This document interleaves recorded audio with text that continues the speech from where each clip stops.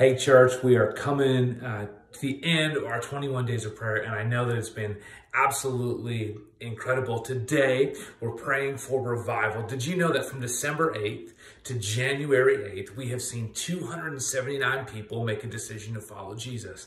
That is absolutely insane. I don't know where you are, but you should probably be clapping and cheering and shouting right now. So we're in the midst of something special. We're in the midst of a move of God. I want to remind you to join us this Saturday for our mega prayer and worship night, 6 p.m.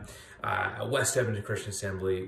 We can't wait to see you out. But together, come on, let's pray for revival. Let's pray. Jesus, we're so thankful about what you're doing here, what you're doing in this place, what you're doing in our hearts. We're thankful for these lives that are being changed. Lord, we're thankful that they're moving into new pathways of growth in their faith with you. So I just pray right now that your Holy Spirit would come and meet us in such an incredible, special way. Father, we pray for those who are going through difficulties and struggling. I pray that you would walk with them through this season, through every valley, that you would be with them. Father, we just pray for awakening in our hearts, that you would awaken our spirits, that we would chase after you in a new way, that you would come pour out in a brand new way. Father, come now in a brand new way. We're just so hungry for more of you. In Jesus' name we pray.